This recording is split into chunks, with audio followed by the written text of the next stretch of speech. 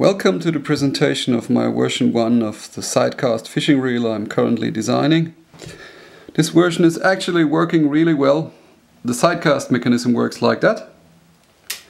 You can just unlock it by itself and lock it by itself in 90 degrees.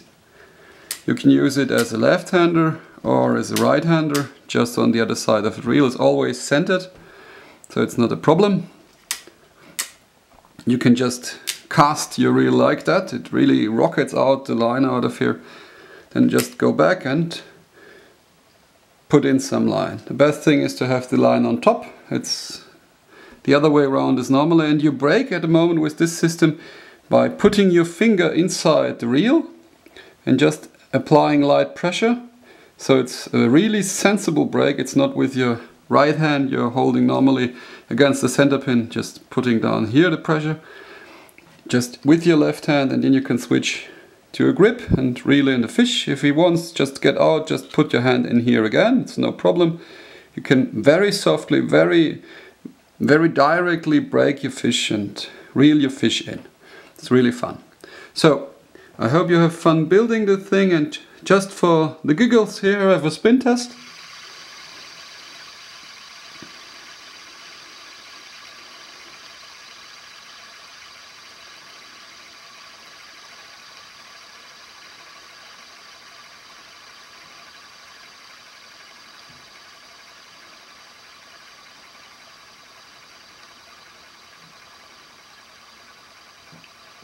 I'm not doing anything, it's just going by itself.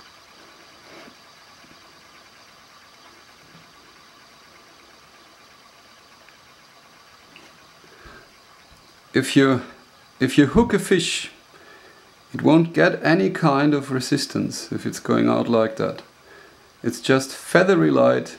There is nothing stopping the fish pulling on the bait. It won't notice that it has a line in its mouth. It's really cool. So still going. It was really a very soft spin, and this will still go on for some time.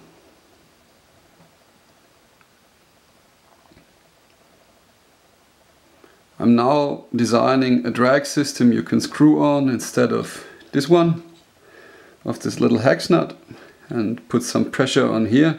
I'm trying it out already, but it's not quite easy because it's so small.